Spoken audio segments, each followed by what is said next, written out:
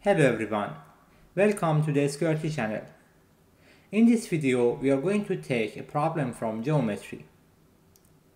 In this problem, we have two circles and the radius of each circle is 4 units. The distance between the center of these two circles is 6. And since the distance is 6, these two circles are making overlap. We are going to find the area between these two circles. Before moving forward to talk about the solution, make sure that you pause the video to think about this problem. See you in 20 seconds.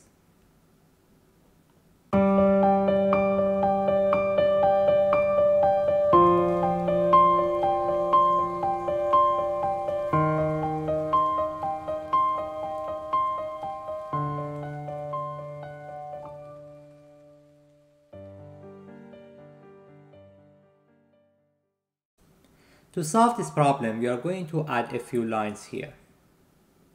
The first thing that we need to notice is these two circles are identical. So let's connect 2 points that we have here based on the intersection of these two circles. One of them is G and the other one is H. If we connect G to H, we can say that this line divides the area between these two circles into two equal parts. Now let's make a connection between the center of the circle that we have on the left to the points that we have for G and H. If we do this, then we are going to have a triangle here.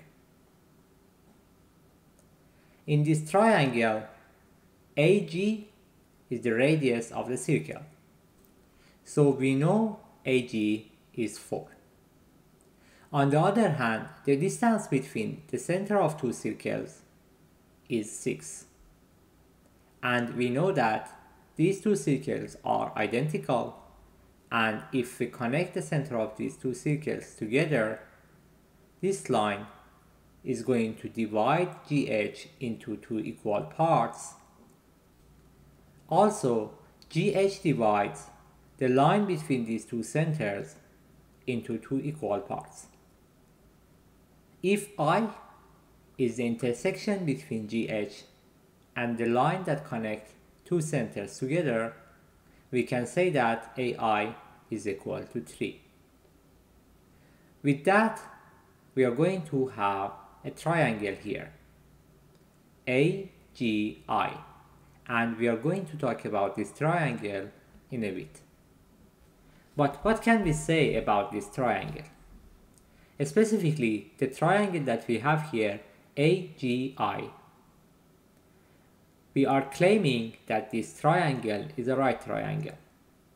The reason that we can say that is the triangle that we have here for AGH, we have AG and AH equal, and AI divides GH into two equal parts.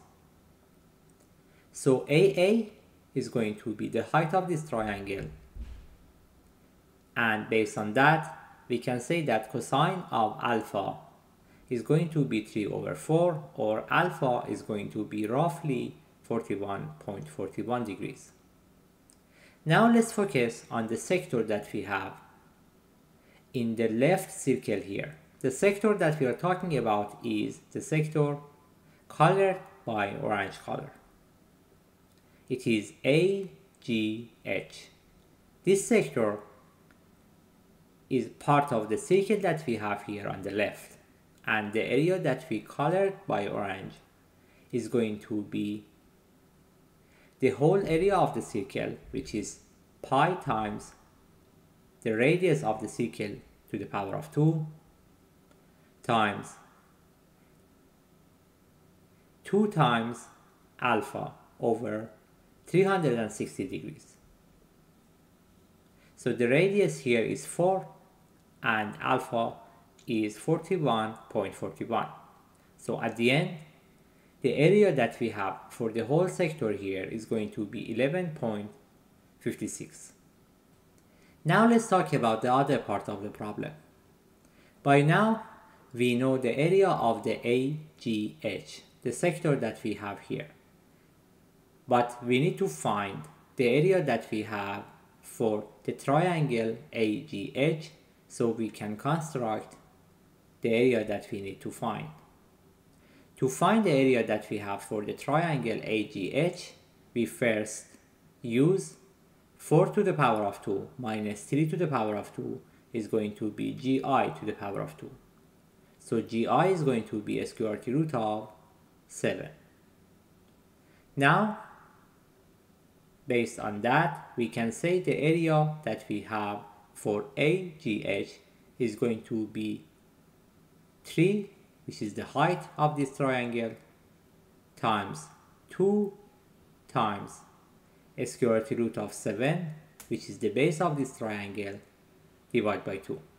So at the end, the area is going to be 7.93. Since we have the area of the sector AGH and also the area of the triangle AGH, if we remove the area of the triangle from the area of the sector, we are going to find half of the size of the area that we have here in blue. So if we multiply that by 2, then we can find the area for the shaded region, and that's 7.25.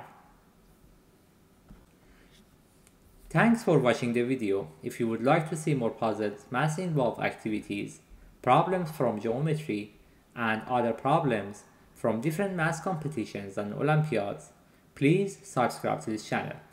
This is the SQRT channel. See you in the next video.